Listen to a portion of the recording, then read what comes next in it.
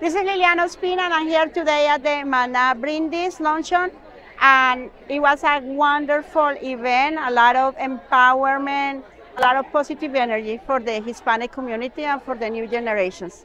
Well, today we had our MANA event, which is one of our biggest fundraisers.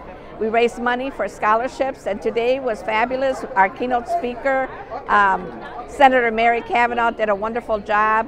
We were so proud of the 11 girls who received the scholarship, and we were also very proud of awarding Ray Lozano the Amigo Award.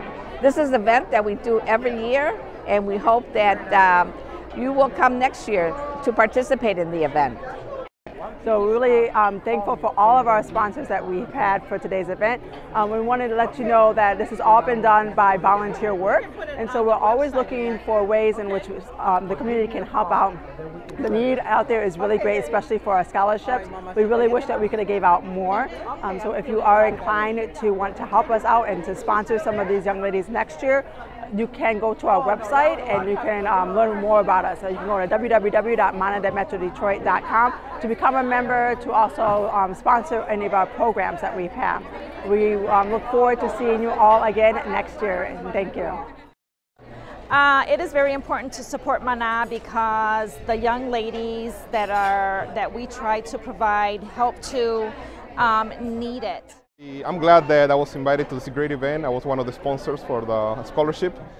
And you know, MANA, I know the history. They've been in Detroit for forever, helping a lot of people, changing a lot of people's life. And I think it's so important that we as business owners can always help a little bit so they can, you know, get to their goal. So I'm so glad that I'm here at this event today. And we as strong, independent Hispanic women need to show that support to other young, strong, independent Latina women. And so that is one of many reasons why I'm a part of this organization, and I just ask that everyone come and join us in the fight to better ourselves.